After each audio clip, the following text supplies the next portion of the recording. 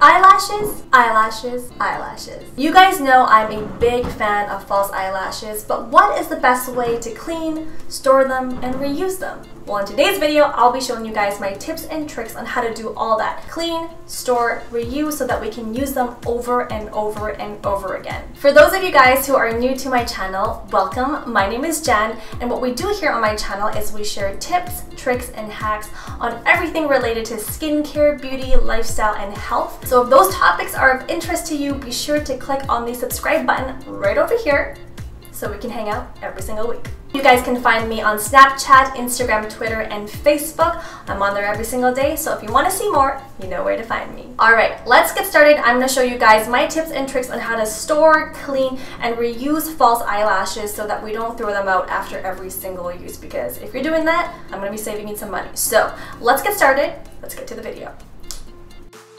If you love false eyelashes like I do, then you'll want to know my tips and tricks on how to reuse them over and over again. Now, whenever it comes to false eyelashes, you always want to opt for an oil-free makeup remover. Here I'm using the Neostrata's Detoxifying Micellar Gel that I use to take off my makeup regularly. It's in a gel form, so it keeps the mess to a minimum. Then, using a Q-tip, I'm just going to gently remove the glue from the band. I try to steer clear from the lashes, and a great tip for this is to try not to use mascara on your lashes. You guys have seen my tutorials, and I rarely ever apply mascara on top of the false lashes. This makes it easier to clean, and I always find that my lashes last way longer. Less product equals easier to clean up. Now I'm going to flip it over and clean the other side as well. Another great tip I have to share with you guys is not using dark eyelash glue. I know, but I recently switched to the House of Lashes eyelash glue, and it's white but goes on clear, which makes the lashes look way cleaner, and not only that, it peels right off. The best way that I've found to get every piece of glue off is by using a tweezer or my fingers. It provides just the right amount of precision, and all the clumps will easily come off. I don't know if you guys feel the same way, but whenever I peel off the glue, it's like the most satisfying feeling ever. Do you guys agree? If you do, comment below.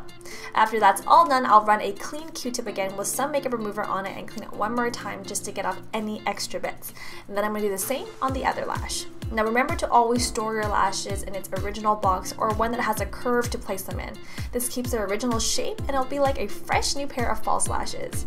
Now if you find that your lashes are a little damp from the makeup remover, grab your hairdryer and set it to low and dry them just a bit. You can always go over the lashes with a spoolie or comb to make sure your lashes are perfect.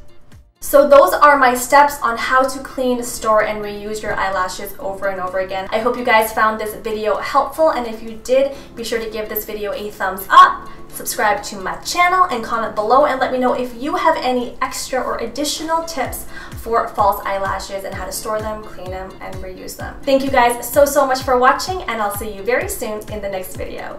Bye! Now that you guys are here, if you missed any of my recent videos, here they are. Which ones do you guys want to watch? Just click it now.